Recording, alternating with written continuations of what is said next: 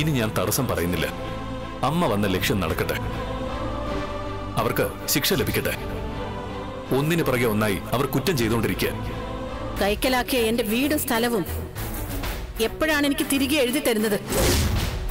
എപ്പോഴാണ് ശ്രേയ ഇവിടെ എത്തിക്കുന്നത്? ശ്രേയ ഇവിടെ എത്തിക്കാനോ? ശ്രേയ നിങ്ങളുടെ ആളല്ലേ? ശ്രേയയുമായി നിങ്ങൾക്കൊരു ബന്ധവുമില്ലല്ലോ. ശ്രേയയെ നിങ്ങളല്ല കൊണ്ടുവന്നുവെന്ന് നിങ്ങൾ പറയുന്നു. പിന്നെ എന്തിന് ശ്രേയയ്ക്ക് നിങ്ങൾ സ്വത്തെഴുതി കൊടുത്തു? അത് പിന്നെ നിങ്ങൾ ചെയ്ത തെറ്റുകളൊക്കെ എണ്ണി എണ്ണി അച്ഛനോട് പറയണം. അച്ഛനെ വിശ്വാസത്തിലെടുത്ത് നിങ്ങൾക്ക് നിയമപരമായി ശിക്ഷ നൽകണം.